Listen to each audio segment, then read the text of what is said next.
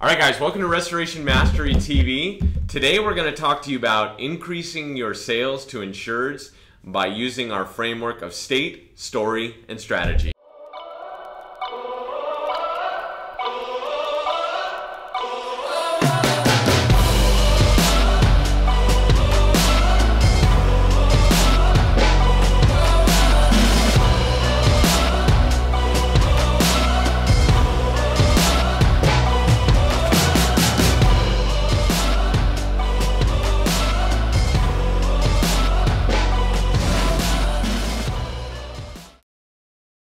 So we're back. Yep. And today we're excited to be bringing you a sales question. Apparently a lot of you that are watching are sales and marketing people. Yeah. Which really excites us. And the reality of our business is everyone's a sales or a marketing person. And that's probably true of most businesses today. We all need a little bit of sales chops. So today our question actually comes to us from Joe in Miami, Florida. I wish I was in Miami. And he let us use his name, too. Yeah. So he was cool. Yeah. He's got a cool tan. Yeah, exactly. God, man, anyway. Joe says he was out and about. He says, I'm spending a lot of time going out and doing free estimates for people who end up using my estimate to do the work with a contractor off of Yelp. I'm not sure if it's because I need to close harder or if there's just no way around it. What do you guys think about charging for estimates? Or should I just close harder? Interesting. So, can you charge for an estimate? Absolutely. However, that's not very popular in our industry. So we have certain techniques and methods that we use even before going out to the job site. And these are like little secrets that we've kind of implemented in our own company to really help our own staff, like figure out, stop wasting time driving to that loss or to that job in hopes that you might get the job. Why don't we spend the time and speak to the person intentionally and figure out if they're interested in having us do the work or not? So, I mean, one of the things we could do is, part of the examples that we have is we have homeowners that call in and say, hey, I've been given 3 names, you're one of them, and I'd like to schedule an appointment for this day. And, everyone's so ready to just say, yes, ma'am, I'm going to get you on Wednesday. I'll be there at 9, and that's it. And no one ever hears she never hears from anyone else in the staff. And then now the estimator shows up at 9 a.m. And part of the problem there is that we feel that we could have saved 3 hours worth of time if you just spent time with the homeowner on the phone intentionally. The important thing is, and when a homeowner calls in, it's important to get a full understanding of what they're looking for from you. So let me give you an example. My fiance recently got into a car accident, and when she got into a car accident, she knew that she had to get estimates from body shops. Yeah. And she said, I need to go out and get 3 estimates from 3 different body shops. And I said, well, why do you want 3 estimates? She said, well, that's just what I'm supposed to do. That's what we all do. You're supposed to get 3 estimates. Exactly. And I don't know where this myth came from, this idea that you need 3 estimates. But in our business, sometimes insureds think they have to get multiple estimates from multiple contractors to get a full understanding. Right. They also believe that our estimate may be different from the insurance companies. Now, we use Xactimate, we use standard price lists, we don't change anything. So what we do, one of the first things that we make sure an insured understands is that assuming we call out for the same work that the insurance company is calling out for, right, you will get an identical estimate to what the insurance company has provided you because we use industry published standard price lists. No difference. The other thing you have to understand is that if there isn't a difference, then we are going to charge the amount of the insurance company's settlement for the work to be done. Now let me explain why that is an important distinction and story to tell the homeowner.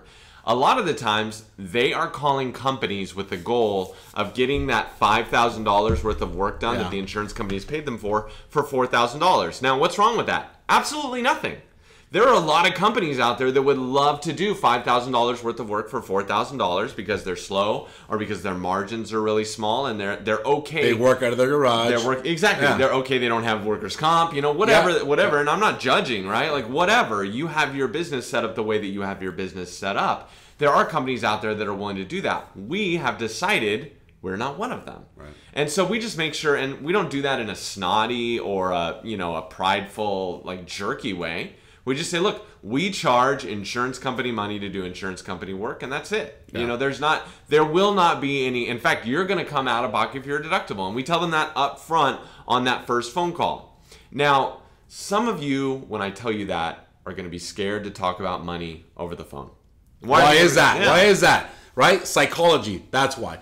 Now, really quick, I want to touch on this because, Tim nailed it. In 2008, 9, and 10 even, you had a lot of people cashing out. You had people saying, I'm going to take this $10,000 check and we're going to do the work ourselves, or we're going to have our cousin do it because he's only going to charge us $6,000. And the reality is, if that was me and, one of my spouses or my spouse had lost their job, which one of his many spouses. That's terrible. So in this case, his spouse lost her job and he says, we need to save money. I get it. Like, I would do the exact same thing. So, if I'm in their shoes, I totally understand it. However, what we're saying now is this, and I want to make sure that we set this up properly.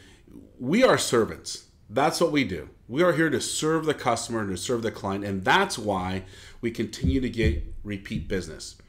And it comes through in our messaging, and it comes through in our interaction one-on-one with the homeowner. So when we're giving you some of these tips and techniques, please don't take it from the standpoint of, we're just rude. Excuse me. Don't take it from the standpoint of we're just rude or we're just aggressive. That's not the case. This is business when it's all said and done. Your time is valuable, and so is the company's time, right? And so what we do is, we get on the phone with a homeowner and we start to understand what they're going through. It's the first thing that we do is we say, hey, Mrs. Jones, I understand this, and this based on what you told my staff. Would you do me a favor? I know you've told this story probably 100 times already, but would you please let me know what happened at your claim? How did this happen? And listen to their story and listen to what's happening and put yourself in the place of where they are and begin to make mental note of how you can connect.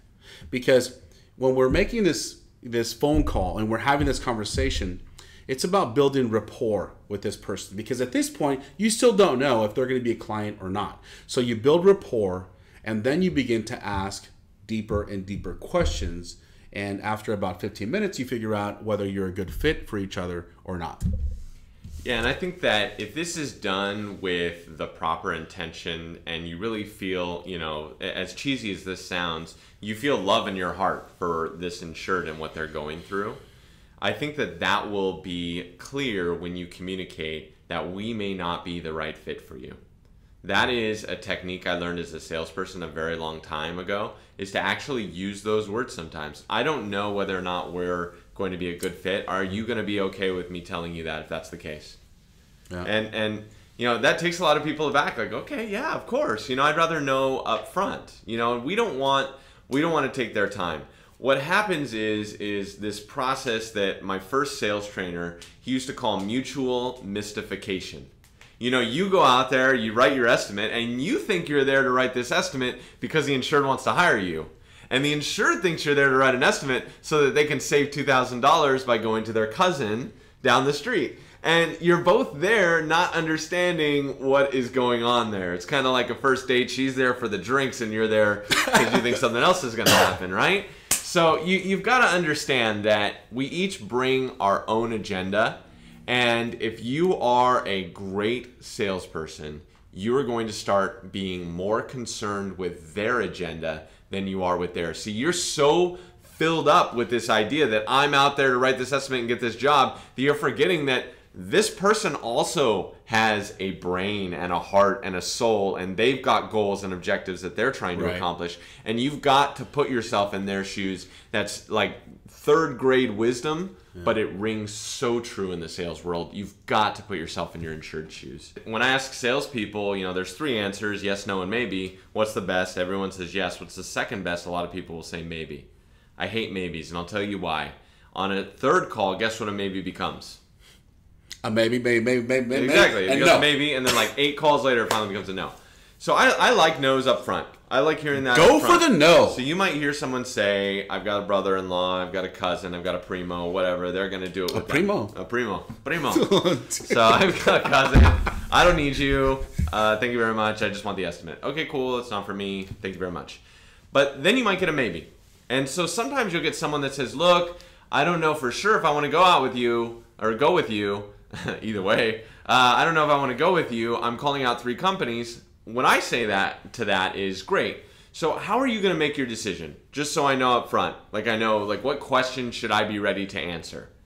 Because some people are looking for the cheapest company.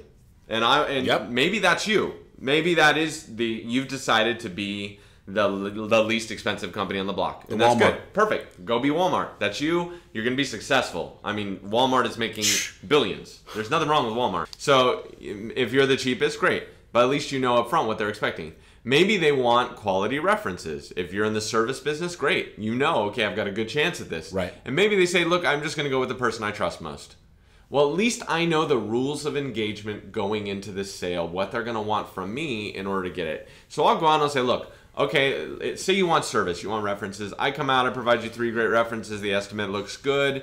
You call my references. They love me. They tell you I'm the best thing since sliced bread. Where do we go from there? What do you see as the next step? And this is all over the phone, by the way. Yeah. Right? This is all over the phone when Tim is really setting this up for the homeowner, saying, okay, let's fast forward and you get what you want because I'm going to provide it for you. Now what happens? Yep. I want to make sure that people understood that. And so if the insured says, then I would hire you, okay, great. Now we're in business. We're going to get to work. No issues.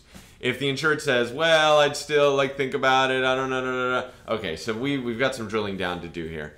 This is really important. I want to give you a warning that this only works if you build sufficient rapport before getting to this place. It's a must, man. You need trust with the homeowner. That's where that conversation where you start the call really is paramount, and really connecting with them. You know, not to critique OP Live here, but when I say my daughter's sleeping on the couch, the important thing, if I'm an estimator, I say, I'm so sorry. How's she doing with that? That must be really tough for you. Are you going to get her back in the bedroom after the dry down's done? Is there anything we can do? Have you talked to the adjuster about a hotel? Express some concern there. Do what you can to build trust, because that is only going to make your job easier when you're trying to create that upfront agreement so you know the rules of engagement for that initial inspection. Very true. Building rapport is crucial, especially for the next step. Absolutely. For scheduling that upfront agreement, making that happen. That is going to be critical. And then you go out and do the inspection according to the rules of engagement. Now, sometimes you'll go out there and the insured will all of a sudden forget that they promised you the deductible. Sometimes you have to remind them. You have to say, now, and you dummy up. One of my favorite sales mottos is Colombo. Yeah, you do one of those. Colombo always acted kind of dumb, right? He was like, he pretended like he didn't know what was going on, and really he knew exactly what he was doing. And so you say, I don't understand. When we talked over the phone, we talked about this, and I'm just not understanding, did I do something wrong? Is everything okay? I don't get it. And you dummy up and you put yourself in that vulnerable spot, and you'll find that your homeowner will come to your rescue. They'll say, oh, no, it's okay, it's not, And that's not intended to be manipulative, but it is intended, you genuinely don't understand. I don't understand what happened here and why we're not following the agreement. But once you have that, you have a clear blueprint for where you're headed. The problem you're going to have is that sometimes you're going to do this with an insured, and they're going to not let you come out to do the estimate, and you're going to blame me thinking that I just cost you a sale. No. But in actuality, what we did was we just saved you 3 hours. Yeah. And so to wrap this up, some of the techniques that we just talked about are uncomfortable to do. They really are. Yep. When I went through this training to do this, Tim and I actually, one of the reasons why we connect so well is we took this sales training course. We didn't know that we each took it. It was at different times, but this was one of the topics, is how to close in a phone call, right? How to pre-close. And so these techniques are there. They do work, but you have to be able to try it so you can work your muscle.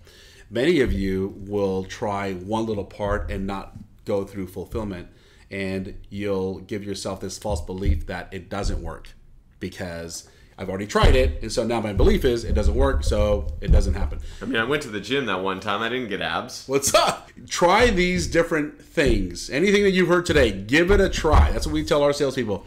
Try what you learn. And it's, if you're not getting what you want, it's because you are not committed to experimenting. Experiment. You learn something new, apply it right away.